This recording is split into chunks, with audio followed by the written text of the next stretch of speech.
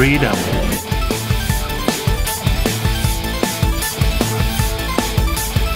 And the web.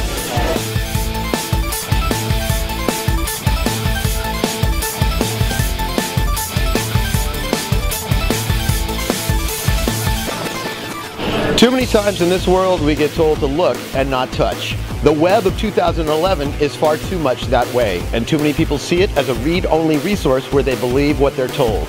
The Mozilla Festival is a chance for people to learn how to make the web in the image of what they want it to be, how to speak in their own voice, not through the channels that are handed to them, and how in general to take control of their online destiny instead of having that script written for them.